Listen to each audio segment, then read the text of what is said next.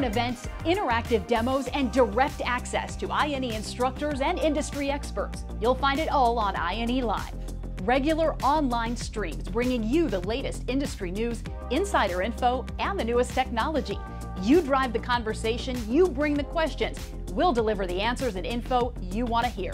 Get instant access to INE Live on our website, INE.com, or on whatever social media platform you use. Be sure to like and follow us for notifications when we are live. We'll see you there.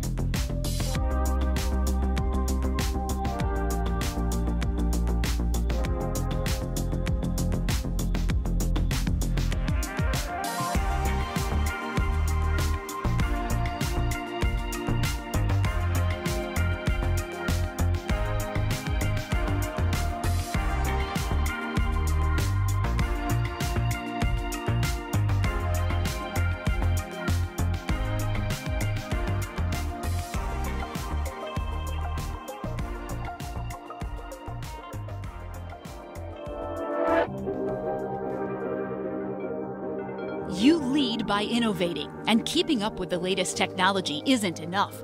You need to stay ahead of it. That's where we come in. INE offers the most in-depth, hands-on training experience in the industry. Our world-class expert instructors guide your team through complex training modules, arming them with the knowledge they need to protect your critical infrastructure, build and maintain your networks, and make cloud migration seamless.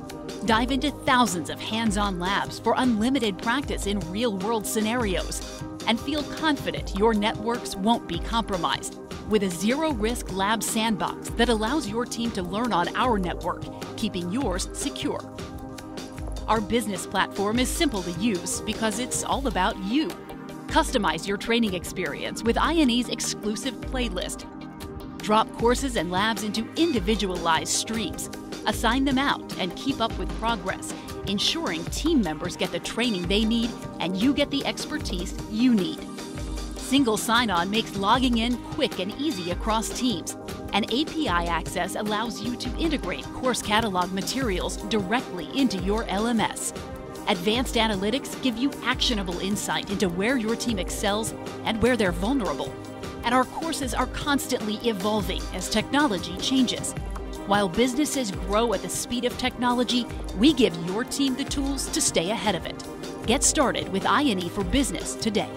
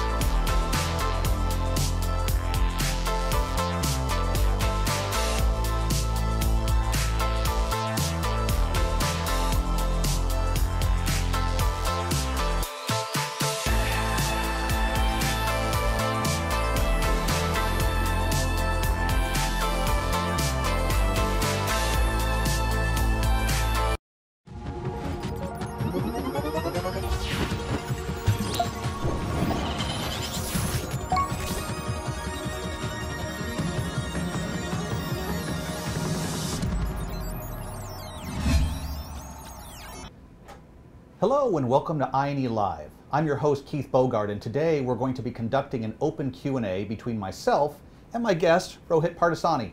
We'll be talking about our backgrounds as networking instructors, our preferences and opinions when it comes to noteworthy technical concepts, and a lot more. Before we start, we'd like you to know that we're streaming live across LinkedIn, Facebook, YouTube, Twitter, and Twitch. We'd also like to point out that this is an open Q&A and that we'll soon be answering audience questions from you submitted through chat. Our moderators are monitoring chat across all the platforms, so if you have a question, be sure to start it with a Q so that we can find them easily.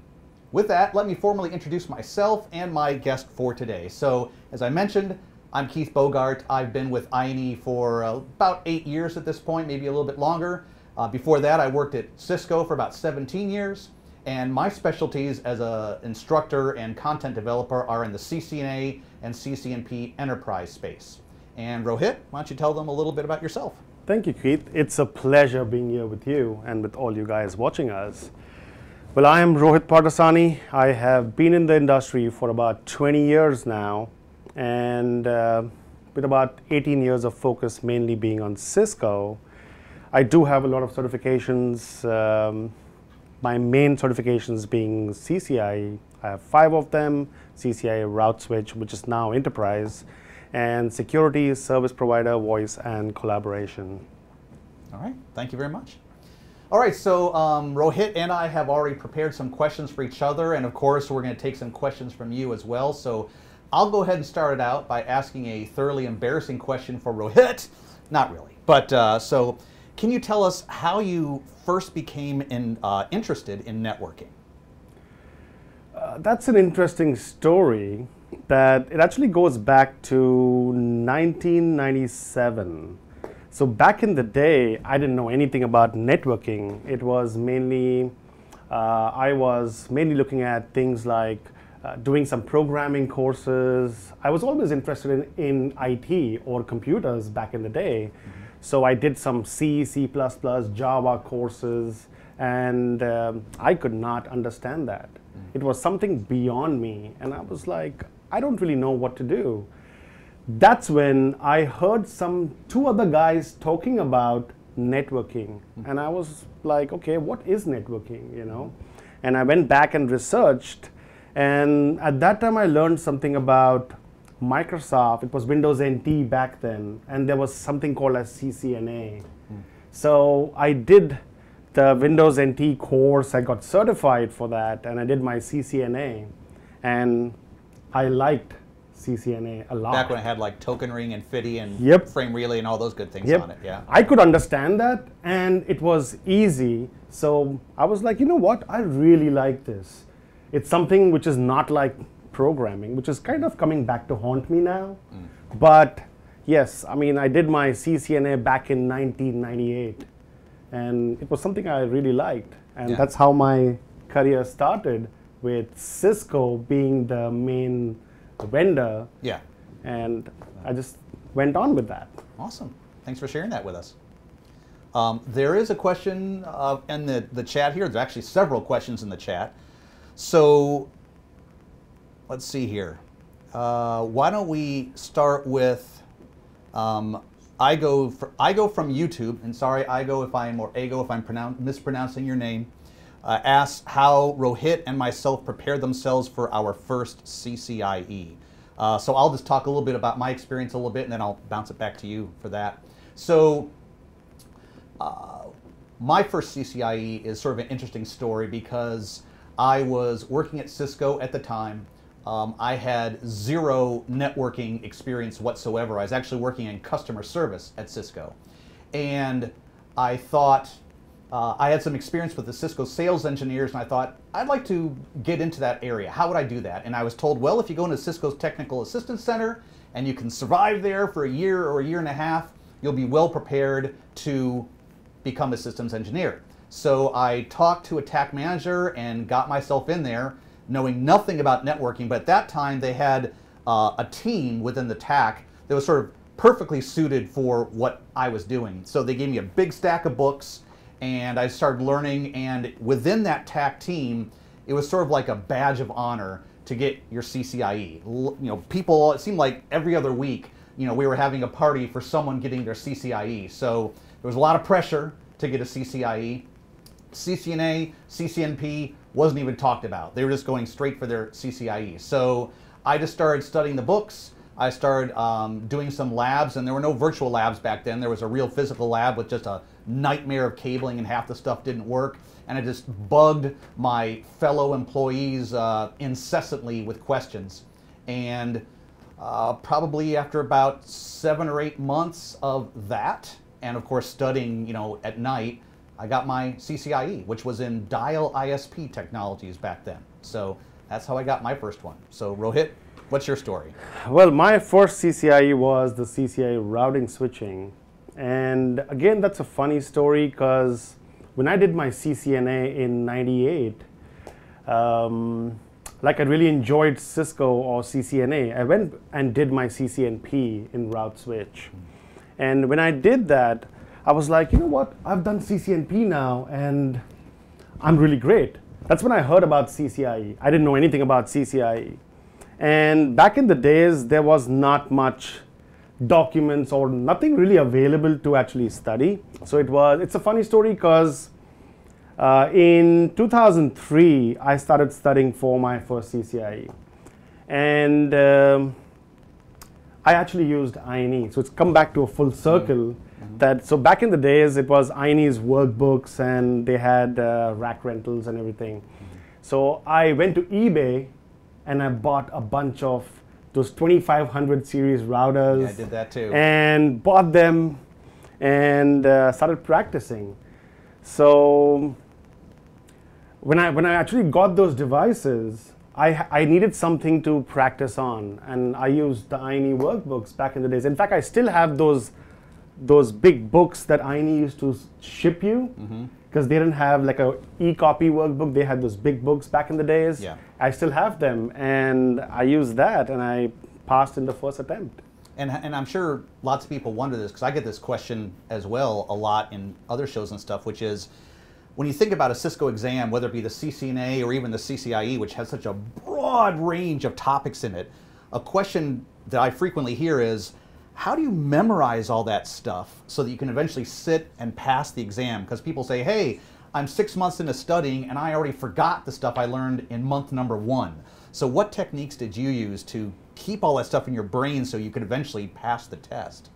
Read, deploy, troubleshoot, repeat. Okay. So how I study, I mean, I cannot just read a book and, okay, I know OSPF or I know this topic. I cannot just read. I need to lab it up. Lab it up is like the key factor for you to pass any exam.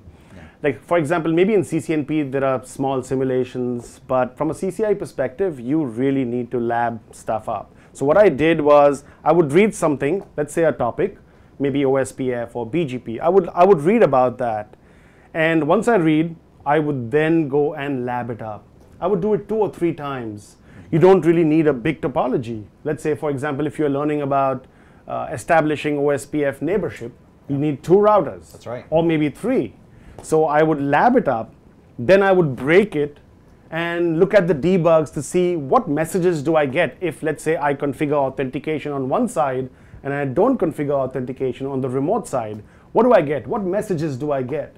That really helped me understanding the OSPF packets, the flow, and how it actually works. Right. So I would read, then I would lab it up, then I would break it, and then do exactly the same thing. Yep, absolutely. There's another question here from Luis H. on YouTube, and I'm going to give this question to you as well, who asks, is it still worth it to become a CCNP or a CCIE with a revolution of technology like automation? So are we basically becoming a dinosaur? How would you answer that? So that's a really good question, and I get asked that question quite a lot. So it is still relevant. The key difference being is, if you look at CCIE 10 years back, you were considered God. Okay, you have a CCIE, that's amazing. Now, does it have lower value? From back then, maybe yes. But is it of value? Yes. Because if you look at from perspective of, there are thousands of people applying for a job. What differentiates you from a person who is somebody else who doesn't have a certification? It's your CCI certification. Absolutely. So CCI certification puts your foot in the door. It doesn't guarantee you a job. You still need to know your stuff.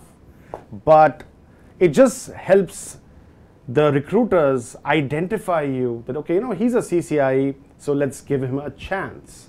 As far as automation is concerned, automation is the future, yes.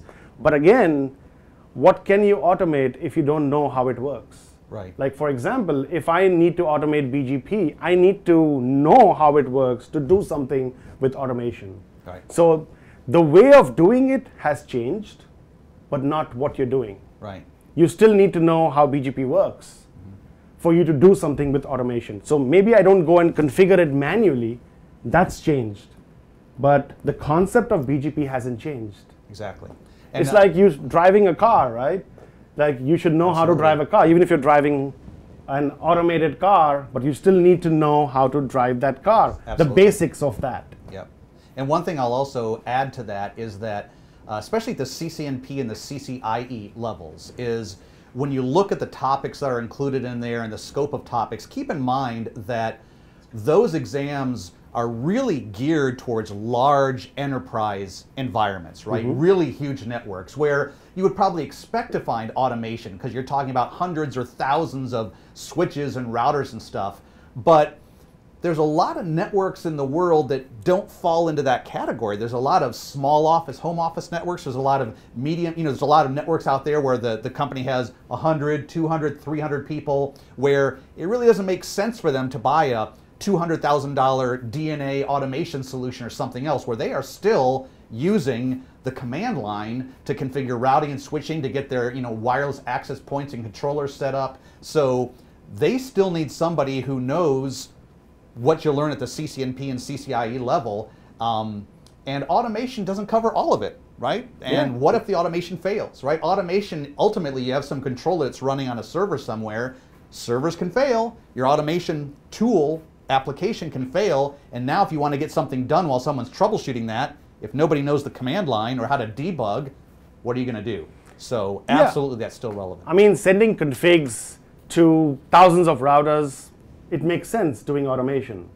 But like, I had a friend who was troubleshooting multicast, and at the end of the day, you still have to go and log in and see the commands and see what's really happening behind the scenes before I can even send some command and get outputs. Yes, it's nice to get the outputs of thousands of routers, but if you know where the problem is, I would still need to go inside that router and see the debugs or the show commands to actually know. So you have to really know.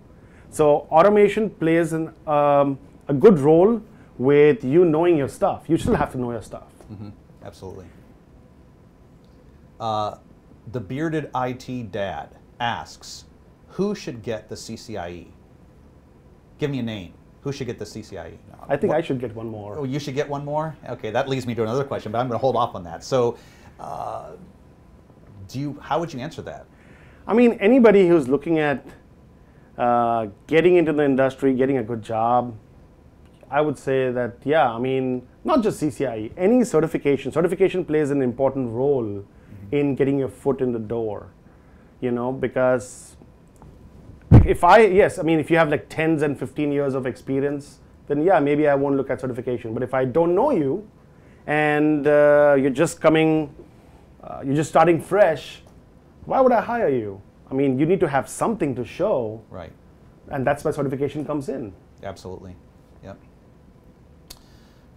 So here's a question a LinkedIn user is asking for me, which is, with so much to learn in the networking space, how can one stay fresh on different topics as getting deep knowledge gets away quickly? So that's a great question. So clearly you have to dedicate some time to do this. Just like when you're studying for a certification, if you're going to be successful in studying for a certification, ultimately getting that exam, you have to dedicate an hour, 2 hours every single day to doing that. Now, Now let's say you're done. You got that exam, you walked out of the testing center, woohoo, I got that exam test, okay? So to stay relevant and to stay on top of new technologies, you need to still have that same mindset. Now maybe not to the same degree of an hour or 2 hours every single day, but I would definitely recommend getting into the mindset of maybe every single day from 1:30 until 2. That is my time slot to dig into the online networking periodicals, the online networking blogs, and just to see what's going on out there, to keep abreast of the situation and what features and things are coming out with. And maybe as you're going through that, you'll find something that really piques your curiosity, piques your interest, that you want to dig in a little bit deeper and find out how it works. But just spending 20, 30 minutes every single day doing something like that, scanning Reddit, scanning, like I talked about, blogs and periodicals and newspapers, well, online newspapers, would be probably the best way to stay on top of that type of stuff. Yeah, any other advice to go along with that? I think it makes sense that you just need to practice. If you want to retain the knowledge, yeah, reading a book really helps. But would you retain that 1 month from now? No. But if you practice like 3-4 times, you retain it for much longer. Absolutely. So practicing or labbing it up is the key factor. Yep. I have a question for you, Keith. Okay. Which certification did you find the hardest to achieve? Oh, absolutely, the CCIE. CCIE? Yeah, so definitely.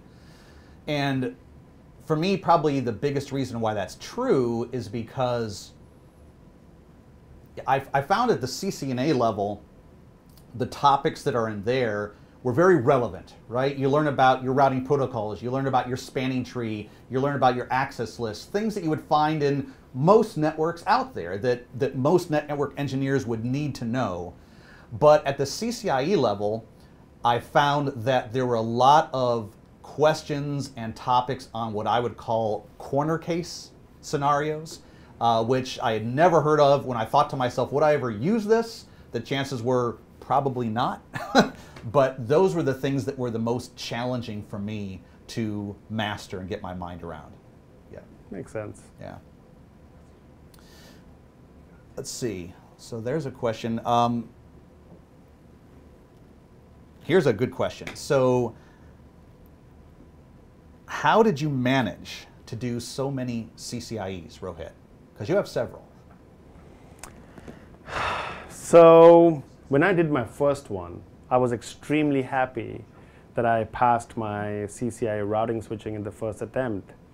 And the thing was that I spent, 2 years before for studying, but my actual studying happened in the last 1 year before my actual lab exam attempt. So for 1 year, all I was doing was reading, labbing, troubleshooting, just doing that. By the time I finished my first CCIE and I passed, I was happy. I realized I didn't really have any friends left. It was like there was so much time in my hand because I had nothing to do, because that's all I did for 1 year. So I was like, okay, you know what?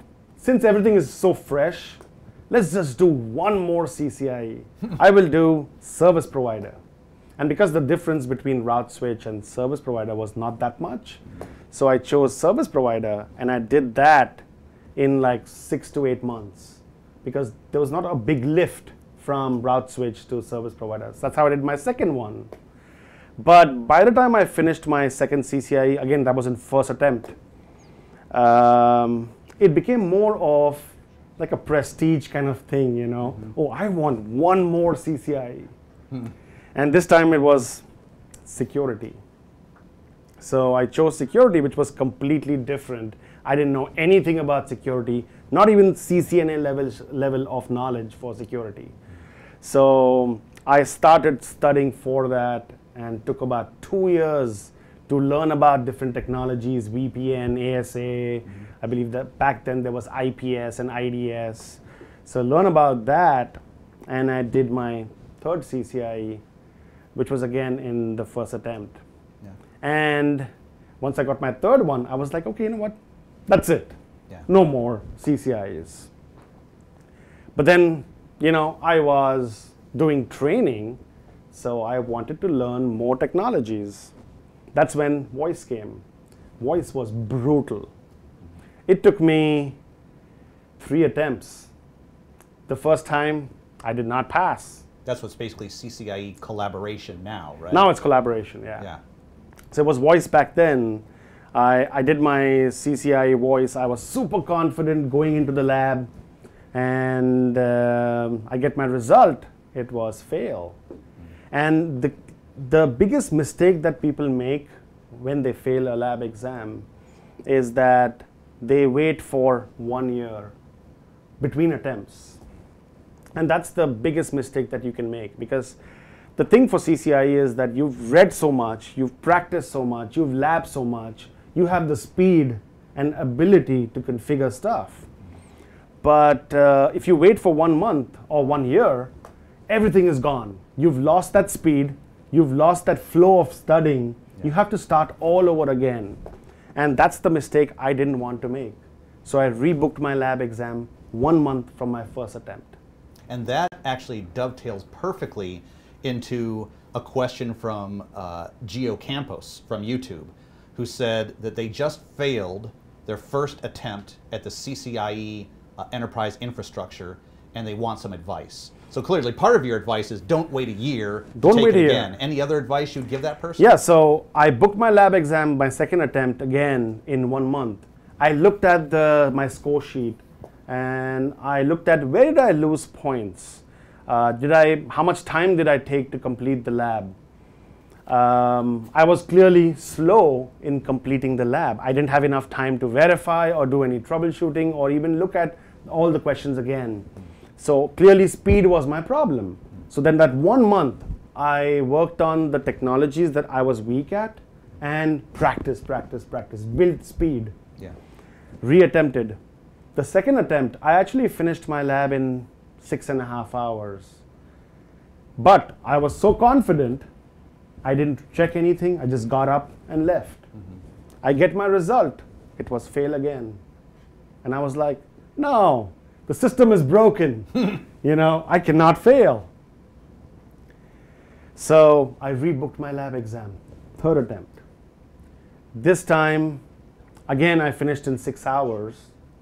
And the last 2 hours, I sat there, rechecked every question from the start to see if I made any typos or something. Yeah. I rechecked everything. I got my result. It was pass. So it took me 3 attempts to pass voice.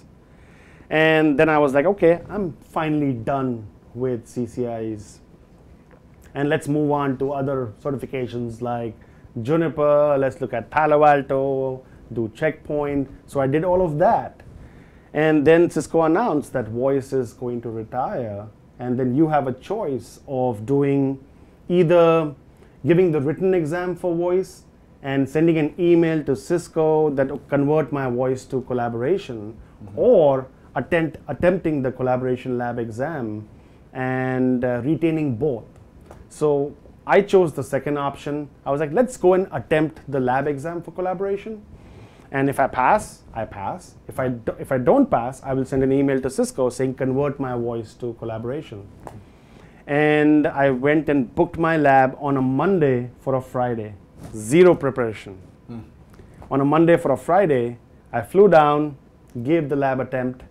I finished the lab in 8 hours that the proctor had to kick me out. And got my result. It was pass. That's awesome. So yeah. I got to keep both voice and collaboration. That's nice. So yeah, that's how I've actually got so many certifications. Yeah. I just like learning things, learning new technologies. It's just interesting. And something you said reminds me of another tip I would give as far as, I failed an exam, what do I do now? And this would not only pertain to the CCIE, but CCNA, CCNP as well, is I think a common mistake that people do is, they get that message, they're sitting there, they get the printout, they failed, they leave the testing center, they get in their car or the bus or the train, whatever, they go home, and then if they think about it by the time they get home, then they start sitting down and making a list of the topics that they failed on. And that's a great idea. I absolutely recommend you make that list, but here's the problem. They waited until they got home. And by that time, you've already forgotten a lot of the stuff that you failed on. So what I always recommend, and I actually do this myself, is when I walk out of that testing center knowing that I failed, I get in my car, and before I go anywhere, before I even turn on the car, except maybe to turn on the air conditioning, I whip out my cell phone or my tablet, I close my eyes, I turn on like a voice recording feature, and I just sit back and I say, okay, there's a question on there about frame relay DLCs I missed. There was a question on there about QoS with SD-WAN, I missed that one. And I just do a verbal brain dump of all the topics that I missed on that exam, or that I think I missed, because you don't know exactly, right? But I get that on an audio recording. Then once I can't think of anything, then I turn it off and drive home. Because if I drive home and then try doing that, I won't be able to create nearly as long of a list for myself. So I would definitely recommend that people do that as well. Like I said, CCNA up to CCIE, you want to make that list for yourself of the things that you know that you messed up on. Yeah, I mean, you can be negative about it that I failed, but you know what? On that score sheet, there's a lot of information which tells you about just the general domains that you scored less on. Focus on those things. Right.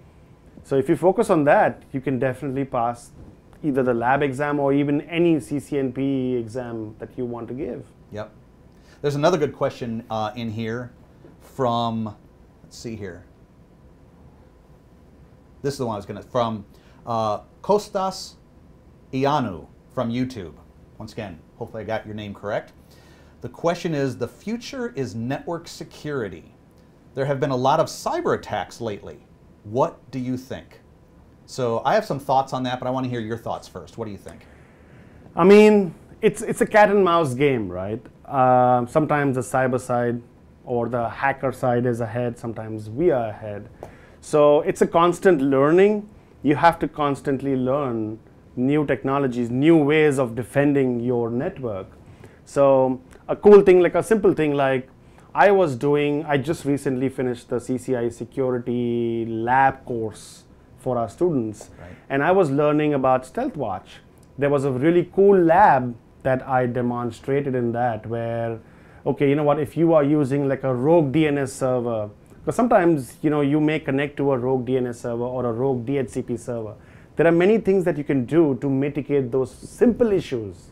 You know, like if you keep yourself open, obviously you may get attacked or hacked. So I did a really cool lab where if you are using a rogue DHCP server or if you're not using a legitimate DNS, approved DNS server, the StealthWatch is going to instruct ICE to basically reduce his privileges, and ICE is going to tell the switch that, okay, he no more has permit IP any. Right. He has lower privileges because he's using a wrong DNS server or maybe a rogue DHCP server. So there are so many things that you can do, but you have to learn that, right? Right. So with security, you have to constantly learn new ways, new technologies to defend your network. Yeah. You cannot be stuck on just VPN. Right. And another thing that I would add to that is that, you know, a lot of times people are saying, you know, I got my CCNA, what do I do now? Should I branch out into data centers, cybersecurity, collaboration? And they're looking at it from the perspective of where are the jobs? Now, granted, there are a lot of job opportunities right now in cybersecurity, but I think the primary thing one needs to ask themselves is, where's my interest? I mean, if I'm thinking about, well, I really loved learning about routing and switching. I love learning about OSPF, BGP. I love learning about VLANs and all that stuff. But cybersecurity is where it's at, so that's where I should probably go. If you start studying something that you don't have a passion for, that you're not really interested in, you're just doing it for the paycheck, it's going to be real challenging for you. And even if you get that job, you're going to be a stressed out nutball. You're going to go home at night. You're going to quickly lose your hair. It's just not going to be a fun environment for you. So I would say the first thing somebody should do is, you know, what am I truly interested in? I mean, there are plenty of jobs out there for routing and switching engineers. There's plenty of jobs out there for people in the collaboration space, or in the network infrastructure security. You know, maybe you don't want to go into cybersecurity, but there's still a lot of stuff for network security. So if cybersecurity is really a passion for you, absolutely pursue that. There are a lot of jobs for that. But if you think about that and you say, you know what, and I would, you know, even if you're not sure, investigate it, right? Look at the topics on the various exams, the things that you would have to learn. And if you say, well, you know, those 35 things in the blueprint, I can see that maybe 7 or 8 of them might be kind of interesting, but you know, 15 of them are just stuff like, I have no interest in learning that. I just don't want to go down that road. Don't waste your time learning something and pursuing a certification exam that doesn't provide you some fulfillment. Yeah, I mean, that's a good point, that the key point is to learn something to know it. You know, like a lot of people would be like, okay, I know OSPF a bit, I know BGP a bit, I know automation, or let's say Python a bit. The way I like to learn it is I will not move on to the next topic till I cannot master one topic. Yeah. Like, I need to know it. So the key point is there are jobs everywhere, whether it's route switch or enterprise or security. Like, for example, even wireless has lots of jobs. Mm-hmm. I don't have interest in wireless, that's why I'm not pursuing that, right? So there are jobs everywhere. As long as you know your stuff, in whatever field, whatever track, whatever domain you go to, as long as you know it, yeah, you'll be able to find a job. And one could always learn, one could always study for enterprise infrastructure or collaboration. There's nothing stopping you from spending a little bit of time learning about cybersecurity as well. You don't have to go full-blown and pursue a cybersecurity certification to learn about cybersecurity. As a matter of fact, I think someone who's hiring a network engineer would probably appreciate someone more who's a little bit more well-rounded. And that actually goes into a question here, which is a LinkedIn user asks, with organizations looking for talent across multiple domains, like networking, virtualization, server stuff, cloud, security, etc., how can one be proficient in all domains? And I'll talk about that briefly, and then I'll hand that over to you as well. So first of all, you have to realize when you're looking, you know, on LinkedIn or at any job posting, and they list like 25 different bullets of this is what we were looking for. That's always the wish list, right? Anybody will say, hey, if you're going to post a job for a network engineer or whatever, give like your pie in the sky of what you're looking for. You know, ideally, would they like to find someone who's got those 15 different skill sets and who's an expert in all of them? Absolutely, they would. But realistically, if they actually found somebody like that, they probably couldn't afford to pay them what they're offering. So don't be too stressed if, you know, you don't meet every single one of those bullet points.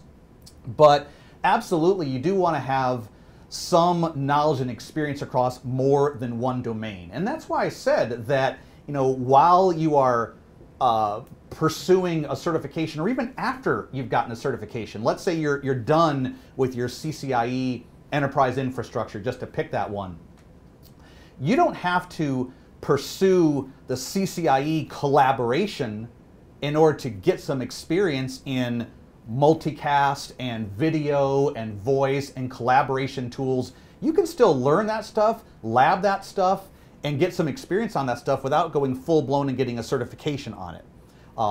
So absolutely you want to get some experience across multiple domains, but you don't have to go super, super deep in all of them.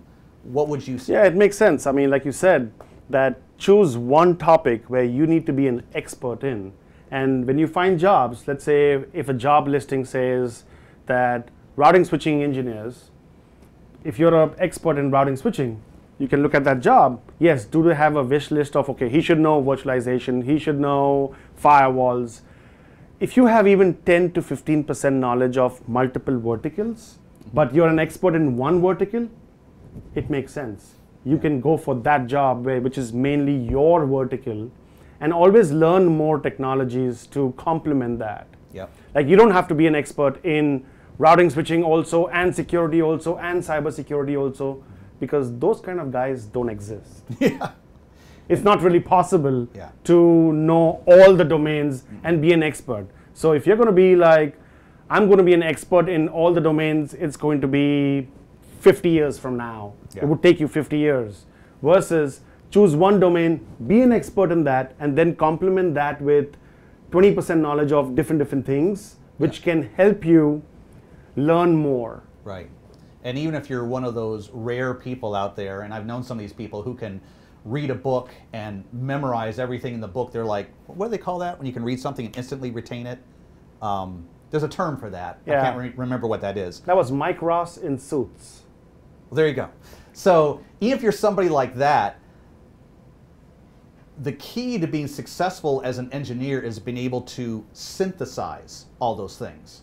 For example, you have to know, how does this feature integrate with this other feature? How will these things work together? If something's broken, what are all the possible reasons why it could be broken so I can get to my root cause and analyze that?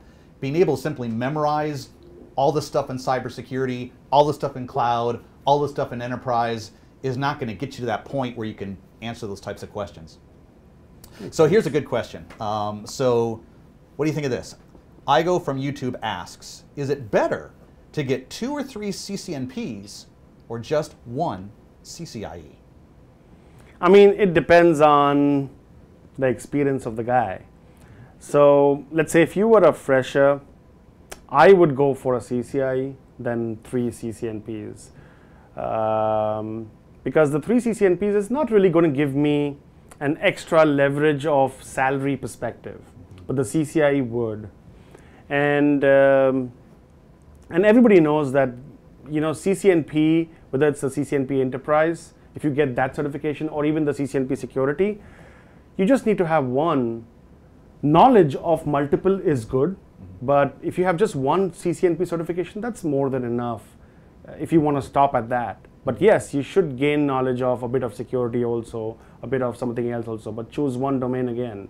CCIE definitely would be my first choice rather than doing just 3 CCNPs. I would absolutely agree. I think from a job market perspective, an employer would be more impressed and more liable to hire someone who has a CCIE than has 2 or 3 CCNPs in different categories.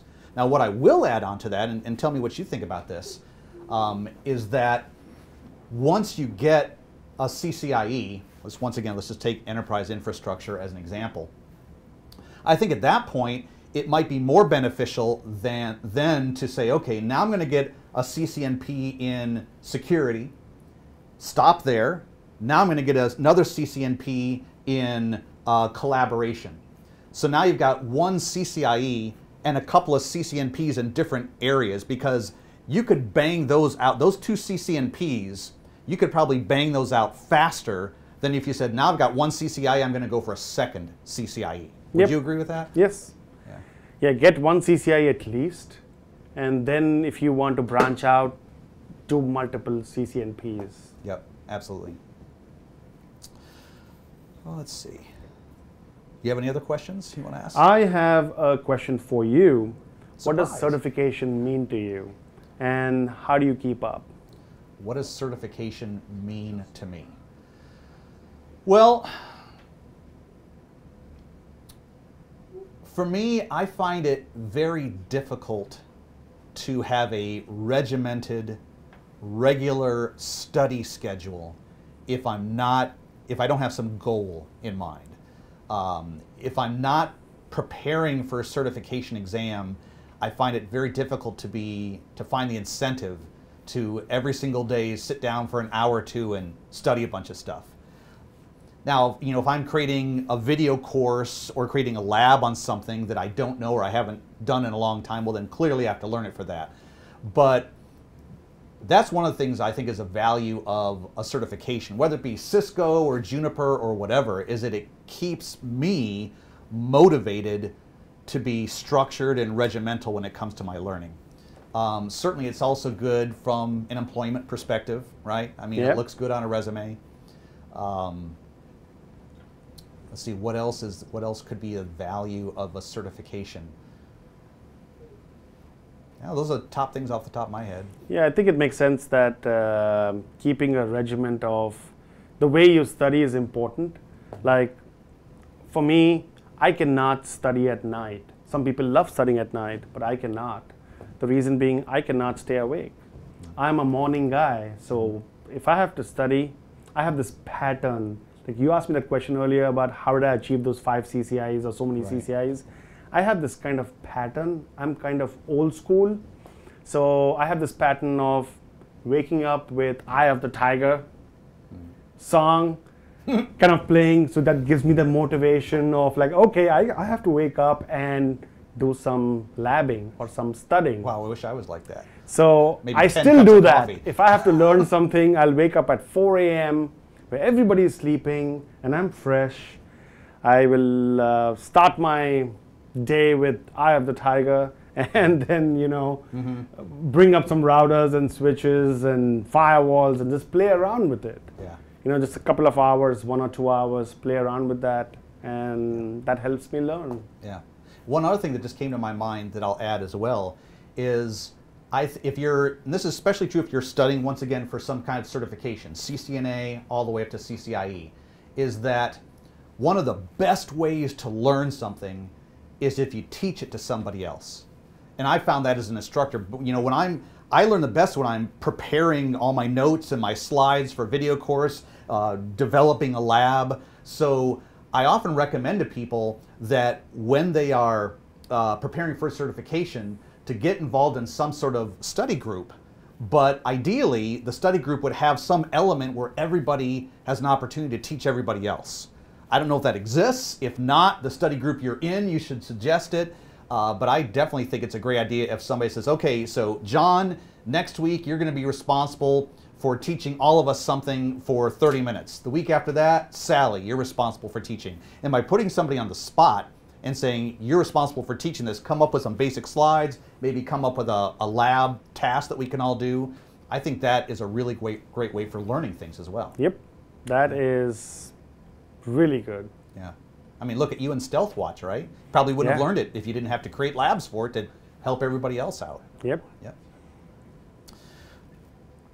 So here's a good question for you because you have the CCI security. So Yasser Amini from LinkedIn asks, how is the CCIE security positioned compared to other security certifications like Palo Alto, Fortinet, and Checkpoint? Do you know any of those other ones? Can you speak to that? I do. I mean, I have the Palo Alto and Checkpoint certification, okay, but not FortiGate or Fortinet. But I would say CCI security is still pretty relevant with all the new companies that Cisco has acquired.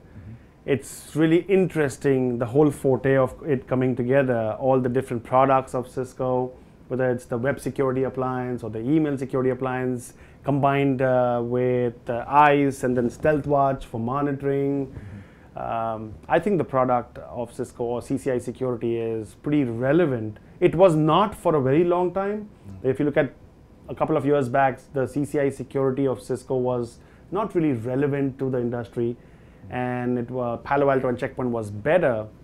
But I feel that having knowledge of Palo Alto and Checkpoint complements the CCI security, but just having Palo Alto or Checkpoint is not enough as a security engineer. When this sort of dovetails, I just thought of this sort of dovetails into that. So focusing on CCI security for a second, when you think of the very sort of generic topics that someone would need to become a network infrastructure security, I'm sort of saying that to differentiate that from cybersecurity, an expert in that, and you think, okay, well that would involve knowledge of VPNs, that would involve knowledge of firewalls, you know, very sort of generic bullet points. Would you say that the CCIE security exam covers those bullet points to a better degree than some of the other ones do? Yes, okay, it does. And you know what? Coming back to something that I would like to share, I didn't have knowledge of Checkpoint or Palo Alto before I did my CCI security. And I've constantly been learning new technologies in the security domain.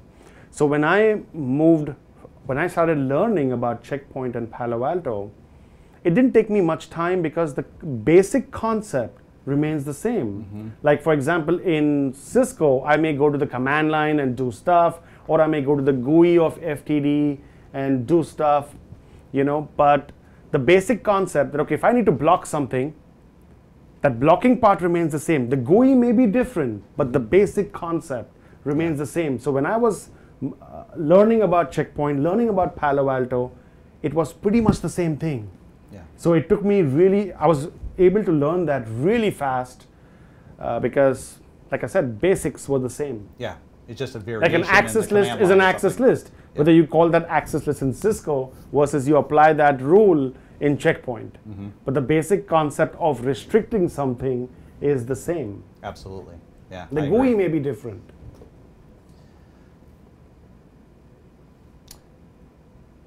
I don't know if I can answer this question, but maybe you have. If not, then we can't. But this has to do with data center.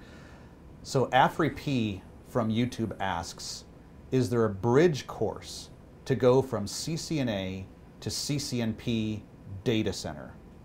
A bridge course. What do you think? I think I would like to answer Sure, this. please do. So once you do your CCNA, you can directly move to the CCNP data center track, where you have the core exam and the concentration. Right.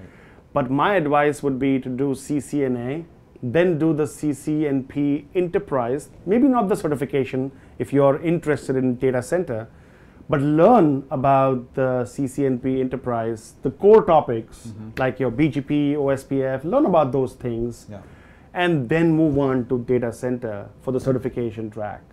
So after CCNA, you can directly learn about CCNP enterprise and then move on to data center. Give the concentration a core exam first, and then choose one of the concentrations that you are interested in. Yeah, I would agree with that.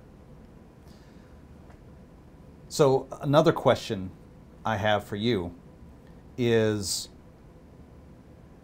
what is your strategy to learn a new networking or just new technology, period? What's your strategy to learn a new technology?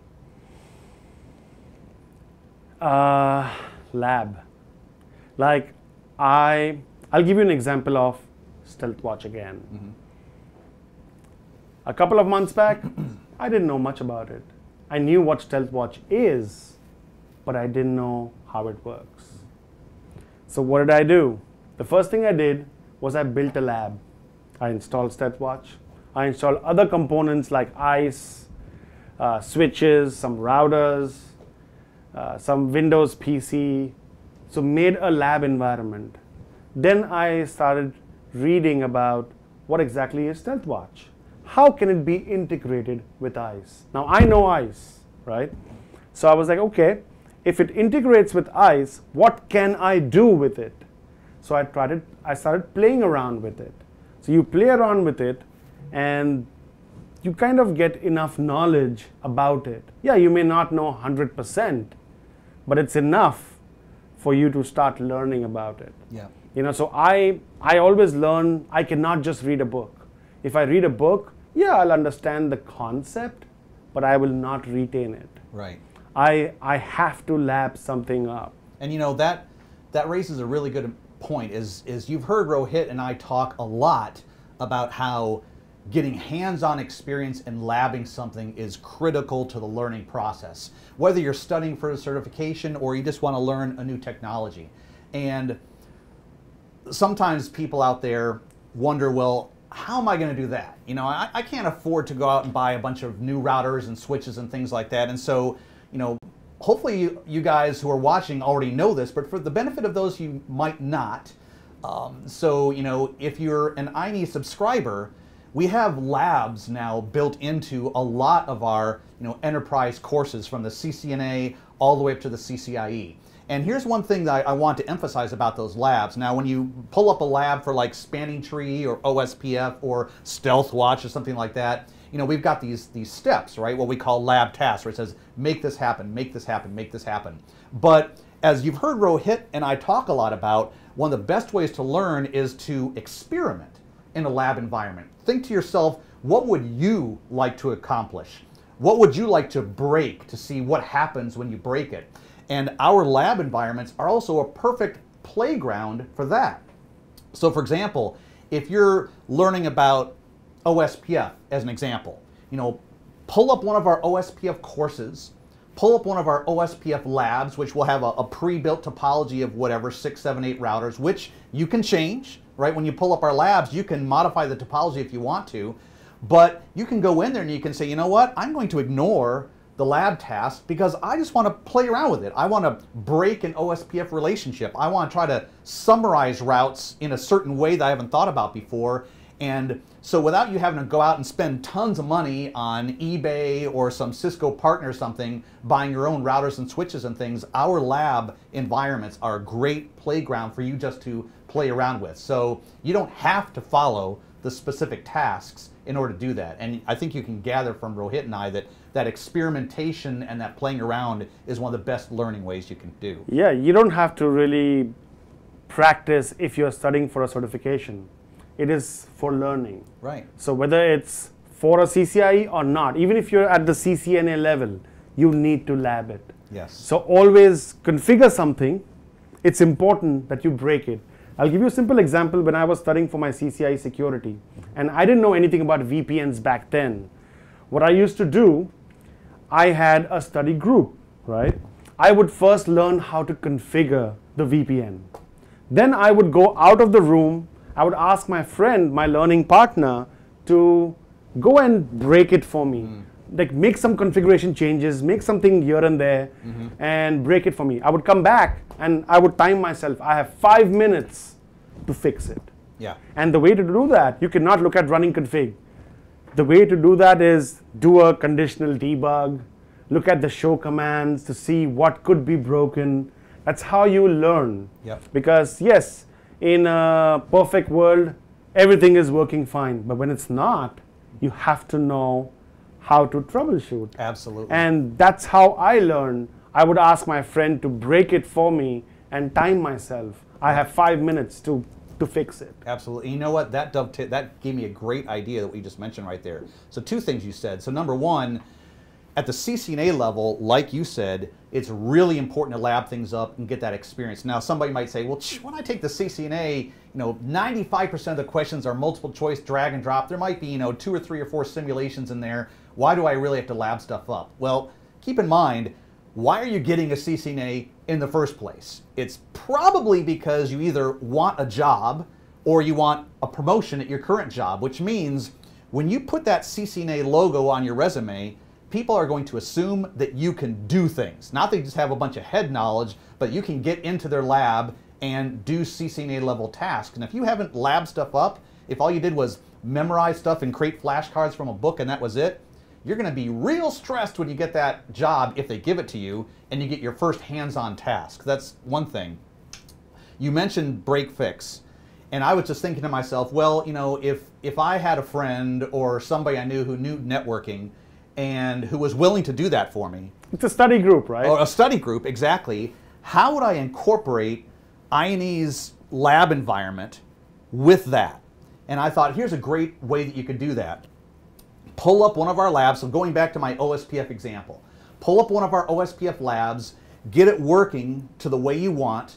Now, as a caveat, vast majority of our labs are good for an hour, right? So when you start up a lab, it's good for an hour, then it automatically stops. So get that lab working to where you want within an hour, and then before the hour is up, copy all of the configs into a text file, right? Then send those text files over to your friend.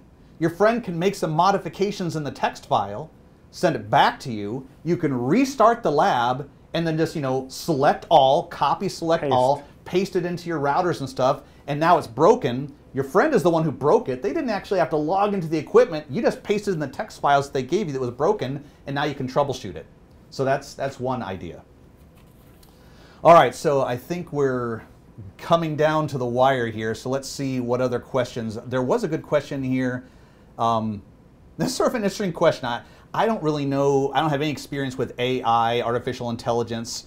I'll just ask this of you, and if you don't, then we can just move on. But HJT from YouTube asks, what is the future of networking careers with the emergence of AI? Do you have any thoughts on that? I mean, AI is coming up in a big way, but again, you need to know to do anything with the AI.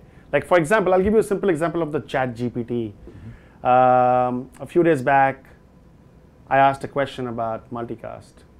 Into ChatGPT? In the ChatGPT. Okay. And I asked a question about what are the quick ways to troubleshoot multicast in an SD access environment.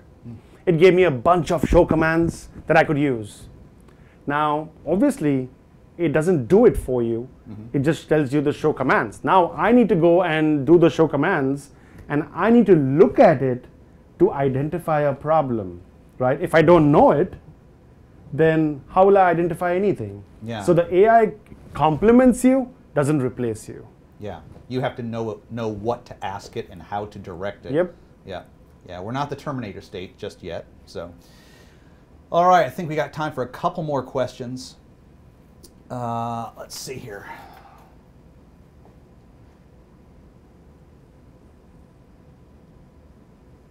So we answered that. Good luck me pronouncing this name, but it's a sort of a good question for you, Rohit. All right, so I'm going to try my best here. Goffin Simang Sekaris from LinkedIn asks a question for Rohit, specifically for you. When you are studying for the lab, normally how many hours do you study per day and how many days in the week? So it depends on, like for me, to start studying, I'm very lazy. What? Yeah. Get out of here. Yeah, I'm lazy. So I need to book my lab exam to even start studying. I mean, back in the days, you could book it 8 months in advance. Now I believe you cannot. It's like 2 or 3 months or something like That's that. it. Okay. I think so. But back in the days, you could book it like way in advance. So I need to book my lab so I know that, okay, you know what, now I have no choice. I have to study. So I used to book my lab exam and then backtrace it from there. So skip the last month and then backtrace from there. What I would do, because I was working also while studying for my CCIE, so it's not that my boss would tell me that, hey, you have 6 months of leave, paid leave, and you can study. That never really happens. Right. You still have to do your 8, 10, 12 hours of work and then still have the capability or the willpower to practice. Right. So like I said earlier that I'm a morning person, so I would wake up at 4:30. I don't have to practice for 8 hours a day. What you need to do is plan way ahead. What I would do is go to the blueprint of Cisco, first download that. What are the list of topics in that? Then I would look at what topic says deploy or configure. Focus on that. See, there are two ways. One is first to achieve the CCIE, then to gain all the remaining knowledge. For example, I'll give you an example of way back in when I did my first CCIE. So when I was studying for CCIE, there was a really amazing book, which is still amazing, is the TCP/IP Volume 1 and Volume 2 by TCP Illustrated? by Jeff Doyle, Yeah. TCP/IP Volume 1 and 2. That book is like 2,000 pages each book. So that's 4,000 pages. I finished the whole 4,000 pages in one day. What? Now I'll tell you how. Okay. Out of the 4,000 pages, 3,800 pages were irrelevant to me. I'll tell you why. Because they were all packet headers, going in depth about TCP packets. That's not going to be tested in the lab exam. What the lab exam is going to test is how to configure OSPF. So I skipped all of that temporarily for my lab exam. So I was a smart learner. But how did you decide how much time every day to So put in? coming back to that, what I did was I would spend 1 hour every day, Monday to Friday. Like 1 hour of actual proper studying, where I would spend 20 to 30 minutes on reading a stuff. So I don't take a big topic, I take a small topic, let's say BGP attributes. I would read about that, then I would lab it up. So I would take one topic every day and finish that off. On the weekends, Saturdays or Sundays, one day in a weekend, I would spend 8 to 10 hours. So let's say if I'm practicing on Saturday, then Sunday I would spend time with family. That's what I would do. I did that for 6 to 8 months. Yes, 1 month before my lab exam, I would spend more time. So maybe 3 hours on weekdays and both Saturday, Sunday, 8 hours. Yeah. So 1 month before my lab. And it's really going to be unique to every individual because some people learn and or retain at different rates than other people. Yeah. So yeah. So you're a prodigy. So we'll just sort of shoot for the sky there and see what happens. But so that's about it, everybody. So I think we have to wrap it up here. Rohit, it's been a real pleasure. It's been a pleasure for me too. Great. Thank you for being with us. And that wraps up our show for today. So if you enjoyed it, and hopefully you did, please consider leaving a like and subscribing to our feeds on social media. Lots of exciting things coming in the near future. So until next time, I'm Keith Bogart, and thanks for tuning in.